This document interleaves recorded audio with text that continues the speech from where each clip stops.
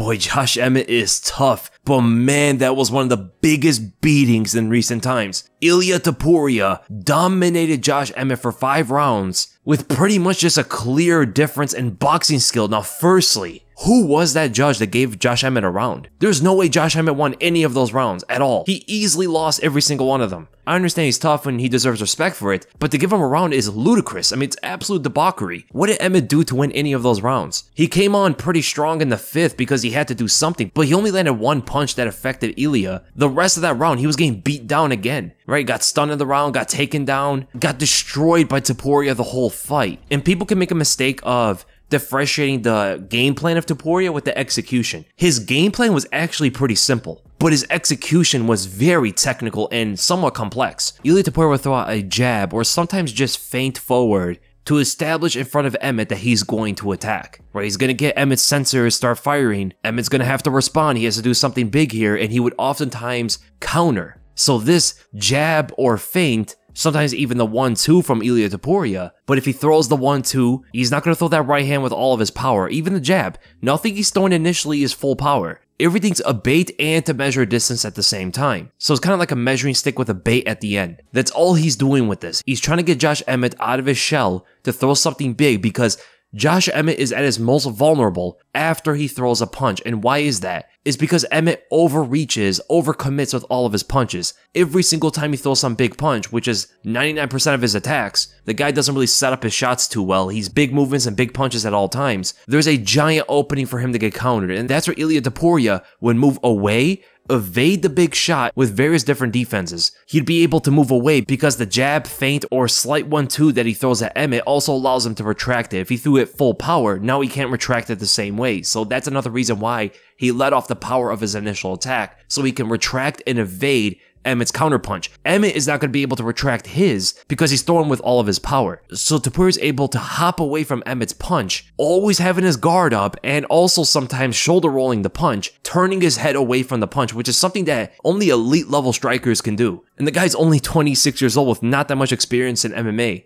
And he's doing that stuff against those punches. You can see as Josh Emmett is throwing that big overhand, Ilia doesn't even move away from it. He's confident enough where he can stay right in front of it and just turn his head away from the punch. The punch does not connect on Ilia. It goes right past him. That's how confident Ilia Topuria was, standing in front of the power of Josh Emmett. And that allows him to counter the very open Josh Emmett. That was the major story of the whole fight. That sequence happened so many times, and it's actually going to be the majority of what I'm going to talk about later in the video. And every single time I do mention it, always notice that Topuria's hands are up at his head, his defenses are very solid, very little opening that he gives Emmett. And as you could tell, it's a much more patient approach from Ilia Topuria, showing his maturity in his skills. And whenever Emmett tried to pressure him or try to take the center of the cage, feints were a big thing for Topuria to constantly get him guessing and move around. Every single time Topuria feinted forward, he took a step forward, Emmett would try to evade him and move around. That's where Topuria started to find those leg kicks, and they were damaging Emmett. So not only was his face getting beat up, but his legs were too, and the leg kicks are going to cause Emmett to move away. It's going to get the respect out of him, and that's where the jabs start getting put onto him, and that's where the right hands start to come out there to bait out Emmett's big overhands, and that's where Topuria would counter him. That was the overall story of the fight, if you want to put it in basic terms. But the way that he was defending the punches, and the specific punches he used to counter Emmett, were amazing and technical. Now, before I get into those moments of the fight, Josh Emmett's corner doomed him from the beginning. So firstly, Josh Emmett is known to throw big overhands and stuff like that, but we've seen him throw big uppercuts and other punches in fights as well, not just looping punches all over the place. When he went to the corner after the second round, his corner told him, throw your overhand over those lazy jabs. That's what his Team Alpha Male coaches told him. Throw your big punches over those quote-unquote lazy jabs. There are a couple things very wrong about that. Number one, they were not lazy jabs at all. They were stiff jabs damaging Emmett's face and even hurt him a couple times in the fight. That's number one. And number two, you do not want to bank on your overhands throwing them over jabs like that, especially someone who shoulder rolls as well as Topuria did. Topuria was shoulder rolling in the first round. That should have told not only Emmett, but especially his coaches, who Emmett is trusting in this, to not do something like that because he's only going to shoulder roll after the jab. It's a natural motion after you throw it. And they didn't tell him to get away from that game plan. They didn't tell him to do anything too much different. So what did Emmett do in the next 3 rounds? Trying to throw the overhand over the jab. And it never worked, not even once. And of course it didn't. It doesn't work like that. I was very very shocked that his corner told him that. Once I heard that out of his coaches, I knew he was done. Because his coaches are not telling him a good answer for the jab, and he's not figuring it out either. The jab dictated the whole fight for Ilia Topuria. And Emmett wasn't setting up his punches really that much after the first 2 rounds. I think this came from the damage that Ilia was dishing out on him, and from his corner's advice as well. So he started loading up big, throwing big punches instead of setting them up behind a jab, which actually he was doing in the first and second rounds. As you can see, he's throwing big right hands, and Topuria is just slipping right on the outside of it, sees it a mile away. And he was doing that the whole fight whenever Emmett was not setting up his punches. In the first round, Emmett was actually throwing a jab before his right. He was actually setting up better than usual, and then just went away from it after his corner's advice. I mean, Josh Emmett was throwing so hard in the fight that there was a point in the beginning of the 4th round where he got himself off balance after blitzing at Topuria. And pretty interesting, it was one of the only times after his coach's advice of throwing the overhand over the jab that he actually set up and caught Topuria in that blitz. One of the rare times Emmett actually set up his combinations. And here we get to some of the moments of the fight here. Ilia Topuria was so on point with countering Emmett's punches. He was so aware of where the punches were coming from and how to evade them. Even in the first round, before he felt out the fight appropriately, he was still able to parry the jab outward and counter over it as it drops with his right overhand. This is actually something that Josh Emmett wanted to do in theory. This is what his coaches were telling him to do, but he didn't parry, he didn't set up the overhand, he just threw the overhand. That's all he was doing. Ilia Topuria did what Josh Emmett was told to do, but with more skill. And here we get to that next moment where Topuria executed his game plan perfectly. So he throws a jab at the same time Emmett moves forward. This is in the first round, as Emmett was setting up his right hand off of his jab before his corners told him to just throw the overhand. So as they both throw a jab and they both slip on the outside, here comes Josh Emmett's big overextended punch, and Topuria baited it out perfectly. He moves away, look at how that left shoulder is up and his right hand is up at his head. Perfect defense, hops away from the big punch, and look at that big opening. This is why he was doing it.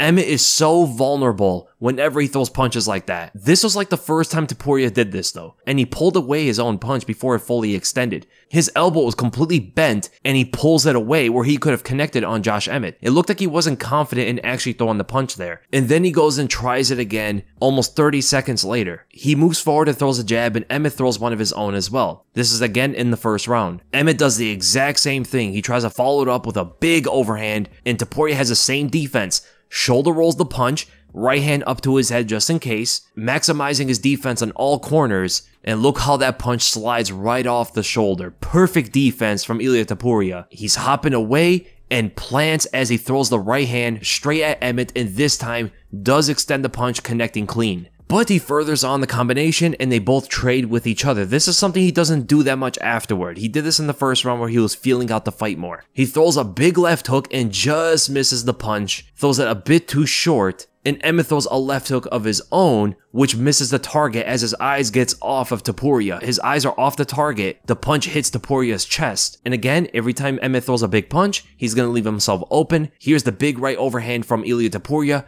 dinging Emmett right to the temple. And then toward the end of the first round, you were starting to see that Topuria was getting so much more used to Emmett's attacks. He was starting to feel out the range a lot better, and even just pull countering Emmett's right hand. He would lean away from it, also move his head, which is something he does very often, and counters him with the left hook at the exact same time. All of Topuria's actions happening at once. And here we get to see a lot of Ilia's defense here, so he feints forward, takes a step toward Emmett, which baits out that big right hand again. Emmett has a big tell where he ducks so low, you know he's going to charge forward, and Ilia's going to act like a matador. Very ironic because that's exactly what he did the whole fight, acting like a matador against the bull. So instead of throwing the overhand, Emmett comes up with an uppercut, and Topuria starts hopping away. He's guarding his body with his left arm, which blocks the punch, seems to block the left hook as well, and when that left hand is coming, notice how Ilia's body position is toward his left now. He's turning away from every punch. And here comes the right hand from Emmett as he's hopping into it, which is very unorthodox, very awkward.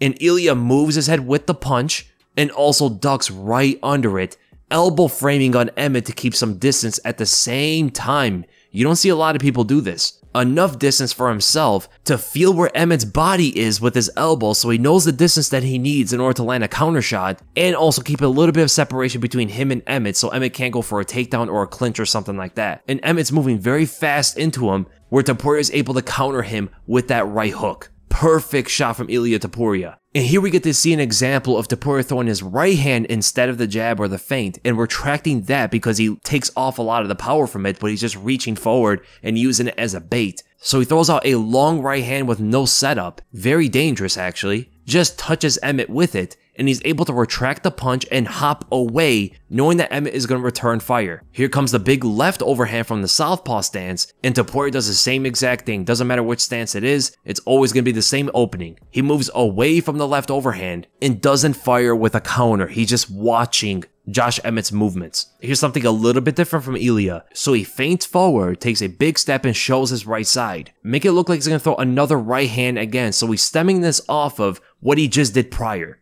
Emmett takes the bait in the orthodox stance and throws the big right straight. Not an overhand this time, but it doesn't matter. Topuria saw the punch coming. He slips on the outside of it as well as leaning away, and as he sees Emmett switching stances forward and ducking as well, every time Emmett ducks, he's looking to throw a big punch. Topuria hops away from him and lines up that big right overhand around the arm, catching Emmett clean. He does something quite similar where he throws in a step-in jab, and Emmett actually parries it. He parries it to the side and is trying to draw Ilia into his big left hook, which is a different kind of counter than before, but Ilia still was able to pull away from it. Same defense yet again from a different punch. Big overcommitment and overextension from Emmett causes that opening on his left side, and Topuria counters him with the right hand. But if you notice in this one, he didn't move back as far. His step aways are becoming a lot shorter, which means that he's getting much more used to the distance. Or what about here where Emmett explodes from a distance with the left hook, no setup, big winging punch that Ilia saw a mile away, and notice how Ilia puts both of his hands up as well as moves away from the punch ever so slightly, hopping back into the right counter as he plants, connecting on Josh Emmett clean. Emmett actually moved forward into the punch because of how much he overcommitted with the left hook. He moved with his body forward into the punch. He sets up his next right hand off of his left hook, trying to continue the combination, but Emmett actually does a good job of ducking right under the punch, but every time he ducks, you know he's going to throw something big. He throws a right uppercut toward the body as Ilia Topuria's body is squared. Look at Topuria's body position. His whole body is right in front of Emmett, but he retracts his own right hand and gets bladed. He goes sideways to Josh Emmett, picking up his right hand just in case for that left hook.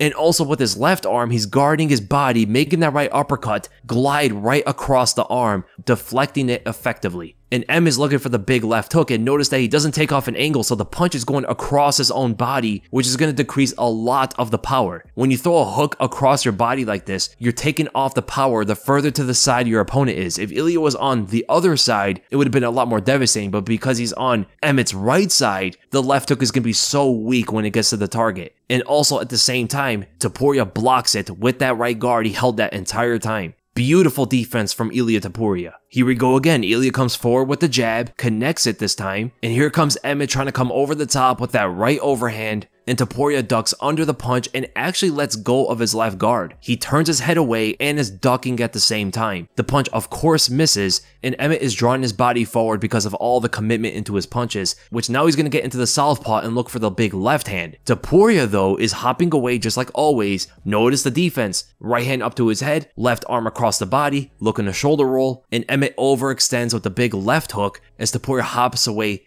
perfectly evading it. And there's the opening. Topuria fires down the center with the right straight, catching Josh Emmett. Now here's something a little bit different from Topuria where he dropped Emmett in the 4th round. He's coming forward, he feints first just to get Emmett to back up a bit closer to the fence, restricting his movement, and he noticed that Emmett's right hand is up. So he tries to grab onto it and pull it down as he throws the right straight across the other side, but Emmett was onto it. He didn't take the bait on his right side, he was focused on his left, picks up the left guard, and ducks on the punch, which you know every time Emmett ducks, he's going to throw some big punch. Winging a big left hook, and it's going to be the left hand. The reason why it's going to be the left hand is because Topuria pulled down his right hand. So he's looking to counter with a big left hook, but Topuria counters him way too quickly with a short left of his own. Look at the difference in how wide they threw their punches. M is throwing from the bleachers. His arm is all the way out to his side, whereas Topuria has that perfect boxing textbook left hook. Short in the pocket, very little wind up, arm is in his position and just goes right to the target.